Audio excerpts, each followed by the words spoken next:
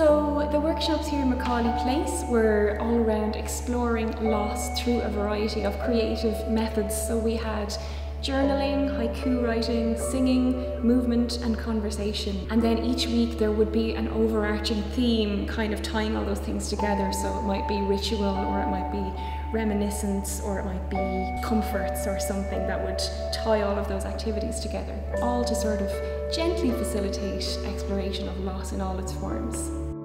When we were maybe worried about who would come to something that is described as exploring loss, a friend of ours who actually is a participant said to us, just trust that the right people will come. And we feel very lucky that definitely the right people came, and we're just so pleased that we were able to facilitate this experience for them. I think it's been like really, it's not just been a professional learning process for us. Like I feel like personally I have just been nourished by it as well. I suppose it was an opportunity for me to look after myself and to address things just relating to grief and loss and bereavement, I'm a very creative person anyway, so part of me came just to get me focused on something because I was quite down.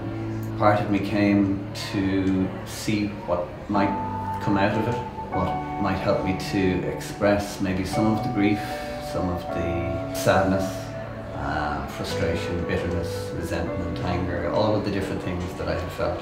But I think really why I came was to connect with people again. We actually spoke very little about our own personal loss, and that's not to say that it wasn't addressed. It was addressed, but it was more that we were given the tools to address it in our own space, in our own time.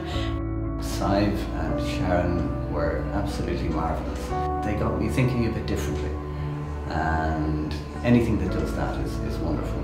I feel more comfortable in expressing how I feel, and it was really coming here to this place and being put, not publicly, not forced to do it, but just put ideas, a new way of living into my head.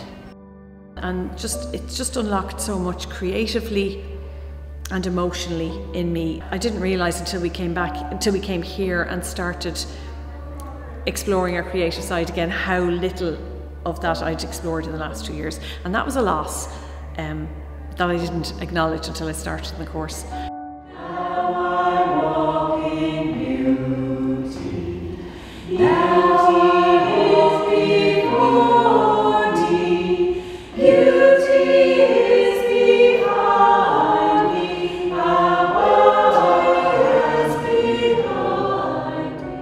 It was just a safe space, you know, to just express myself and not have to talk too much about it. I don't know anybody who wouldn't benefit from it. Irish Hospice Foundation have been absolutely fantastic to work with. We've had a lot of guidance, we did a lot of training workshops before we even began the programme, but then we've also had sort of Zoom networking meetings between the 7 projects that are going on, allowing us to feed back to each other, to give each other ideas, to let each other know of any stumbling blocks that we've encountered. It's one of the most supported projects that we've ever been involved in.